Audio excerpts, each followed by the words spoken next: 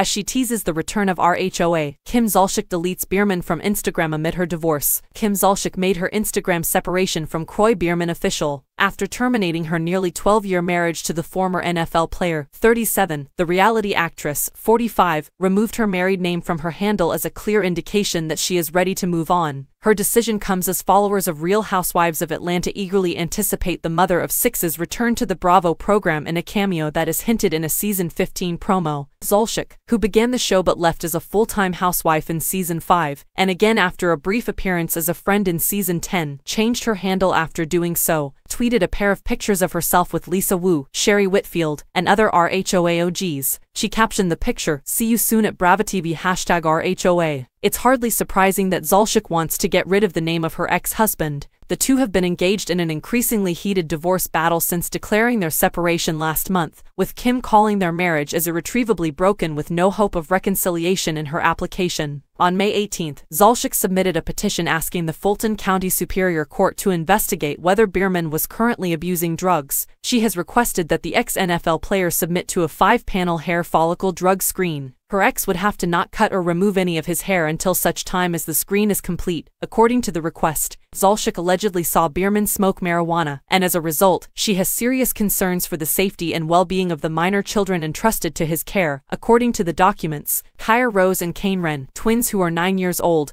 together with Cash Cade and Kroy Jagger, sons who are 10 and 11 years old, are their younger children, and she is fearful that they will be exposed to the substance he is reportedly using. Biermann then stepped up the ante by submitting a motion for psychological evaluation, requesting that the courts investigate into Zolciak's mental health in light of an alleged gambling addiction. According to the paperwork, which were acquired by People during the party's marriage, respondent presented very troubling behavior which has increased in the months leading up to petitioners filing for divorce. The alleged gambling addiction has allegedly financially devastated the parties, according to Biermann, who claims Zolciak acknowledged spending substantial time and marital funds on gambling and other games of chance. Respondent is unable to give the kids the care they need because she spends so much time playing online poker. Since both parents are currently in the care, custody, and control of the parties, petitioner is concerned for the safety and well-being of the children, according to the documents. In order to determine any underlying mental issues such as depression, anxiety, narcissistic personality disorder, bipolar disorder, attention deficit hyperactivity disorder or others that are manifested through respondents' compulsive gambling,